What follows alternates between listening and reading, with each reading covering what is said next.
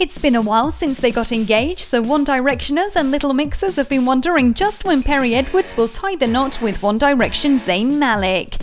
Speaking at the O2 Arena leg of the Little Mix Salute Tour, blonde beauty Perrie reportedly told the Metro newspaper that their wedding plans have been put on hold due to their busy schedules. At 20 years old though, it's not like Miss Edwards is in any rush to get down the aisle. Meanwhile, at the concert, Little Mix showed just how far they have come since winning the X Factor back in 2011, as the quartet looked every bit the polished girl band after becoming the first band to win the popular reality TV show.